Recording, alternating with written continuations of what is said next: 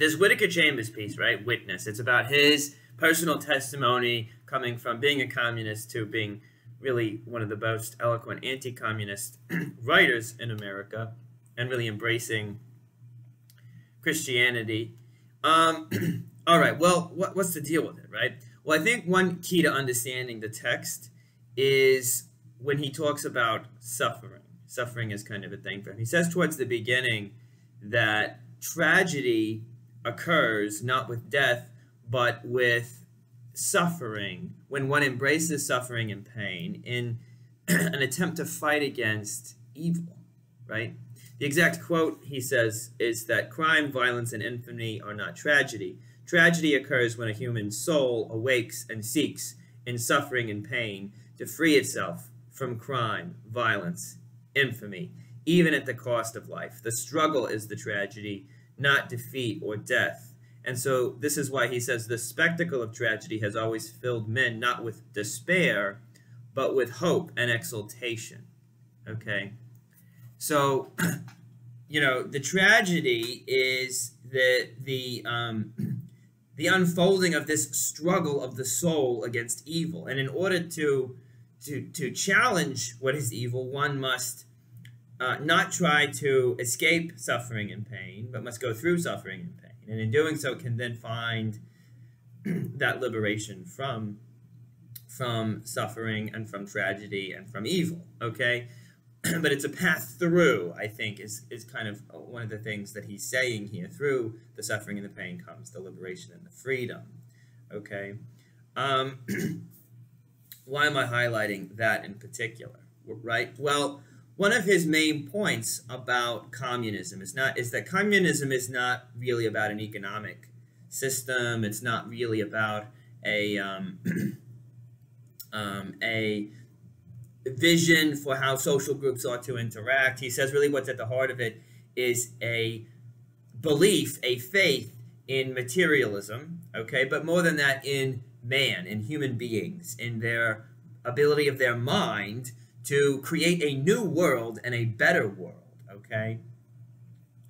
And there's in this kind of idea, central to it is like the human mind is going to create and solve the problems. The human mind is going to bring about liberation. The human mind is going to bring about utopia, not, you know, moving through suffering and pain towards the resurrection like in the Christian vision, right? So it's a materialist philosophy, and it is based in a faith in man and in the ability of the reason by itself in the mind to reshape the world. But he likens it really to the sin of Adam, right? The sin of renunciation. Okay, so rather than this leading to creation, it really just leads to renunciation, okay, of what God has created, all right? And one has to kind of shut oneself off from creation, including from other human beings, so that one becomes somewhat immune to, say, the sufferings of other human beings or the lives of other human beings, because they really become something expendable in this alternative faith that's being lived out, all right? Now, also connected to this is something we've talked about before in this class, which we call voluntarism, right? Which is that which is real is, you know, it's not real in the sense that it's connected to a metaphysical reality. It's real in the sense that it's named by the human mind, within the human mind. This is kind of similar to Nietzsche and the will to power, right? In any of these cases, right, the central point is that the faith is not in God and in respecting the natural order created by God and in trying to fulfill and find happiness through our nature, through living in consistency with our nature created by God, made in his image, but rather something that we're going to figure out for ourselves or create for us, try to create for ourselves. But he says this leads really just to renunciation and to destruction, okay? However, right, what can awaken someone from this faith or convert one from this faith is witnessing in another person the tragedy of suffering. Witnessing in another person a human soul trying to struggle against evil. So he talks about the screams. Like there was he was talking to this girl, and her father had been a communist, and then he stopped being a communist. because he heard the screams, okay? And he says, everyone's heard the screams. Everyone knew about the screams. But it was something about, there's a certain point where you hear the screams, and it's the screams, you realize it's the screams not just of a person in physical pain. It's the screams of a human soul, someone writhing in anguish, right? And that there's something about hearing this that awakens a logic in the soul, is what Whittaker says. So rather than the logic of the mind prevailing, suddenly this logic of the soul just awakens and makes you alert to the reality that you can't deny, okay? You can't, it's so obvious you can't deny it. That soul is in pain. What's happening to them is evil. This is wrong, right? So in a similar way with looking through the Holocaust, right? People who would deny there's an objective moral right and wrong, facing the evil of the Holocaust, facing the suffering souls trying to resist the evil of the Holocaust. There's no denying that's evil, right? We can all recognize it. We can all see it, okay? And then that awakens in us an awareness that there is this universal, perhaps, universal human nature that we share with that other suffering soul, first of all, that allows us to be attuned to it and to hear it and to recognize it, to commune with that other person in a sense. But also then that where did we get this universal nature? From God, made in his image. So this awareness, this attunedness of hearing the human soul in suffering can awaken us to the spiritual reality, can awaken us to the reality of God and our relationship to him as his children, right? So that's very important. Then he kind of goes into this discussion of the real crisis in Western civilization. The real crisis in Western civilization is not economic, it is not political. He says it's total, it involves those things, but ultimately it's spiritual. It's a crisis of faith, he says. So do you believe in man, or do you believe in God? Do you believe simply in the human mind's ability to save itself, or do you believe that God's grace saves you? So that's the fundamental crisis, he said. And it's not a Western crisis particularly, it's a world crisis, right?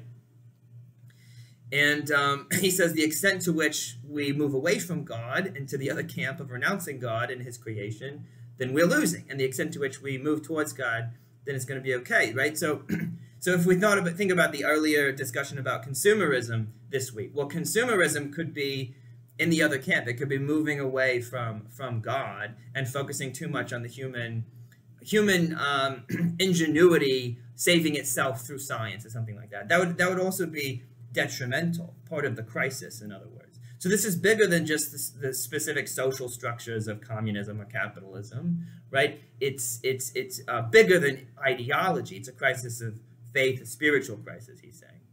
All right, now, so this crisis has kind of alienated us from our own nature to some extent, I think he would say, right? It's alienated us from our nature, okay? And so one way to be more in touch with that, right, is to be out in nature and to experience it and to actually allow ourselves to experience the wonder of nature, the beauty of nature, a sunset, right, over the Grand Canyon, the way the light moves through leaves, the way the wind moves through the leaves in a tree, right? The fact that if you look at a bird and it's alive, and it's got its own kind of internal, it's animate, it's got life. Where did that come from? And why aren't we amazed by it, right? And all the tremendous variety and drama of nature all around us, right? So he's going on and on about the life on the farm with his children. And he really, one of the centerpieces of this text is his own kind of moment where he says where he first really moved away from communism in his heart, which was looking at his daughter's ear and noticing just the intricacies of it. And realizing that there's no way this beautiful child, and this, just focusing on the intricacy of her ear, right? There's no way that she is a random compilation of matter. No, she is an amazing image of God, right? A daughter of God. And she couldn't have just happened to come into existence. God made her. There was an intelligence and an act of love behind it, right?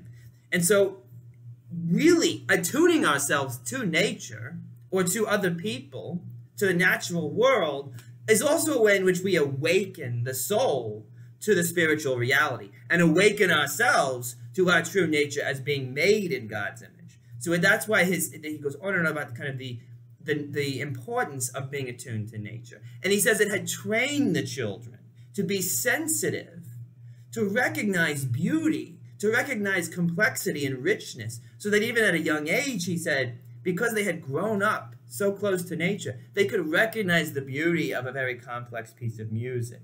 They could recognize the beauty and the truth in a very complex piece of writing, okay?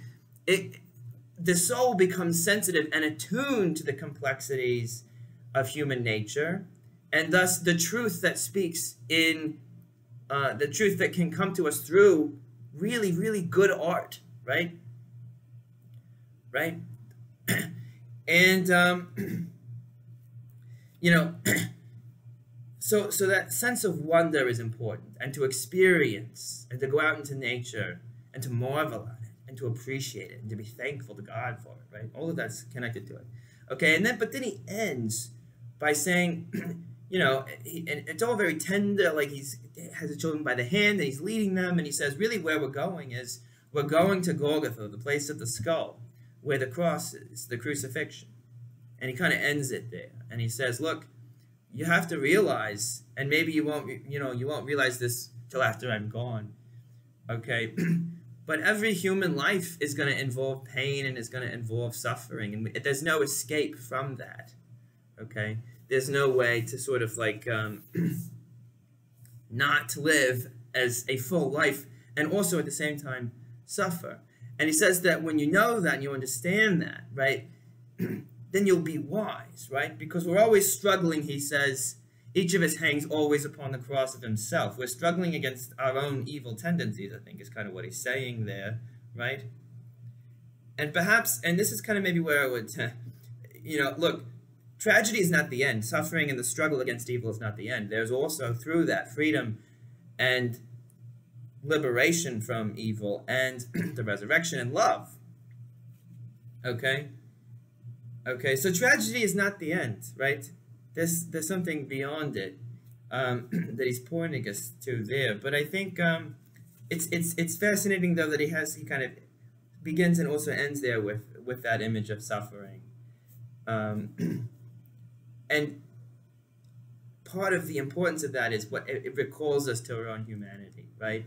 And it recalls us to the reality of who we are, made in God's image, and to what true freedom means in being in tune with our nature as God made us, and in tune with our relationship to God as his children. All right, look, how are you? I hope you're well. All right, and please do have a happy Easter, all right?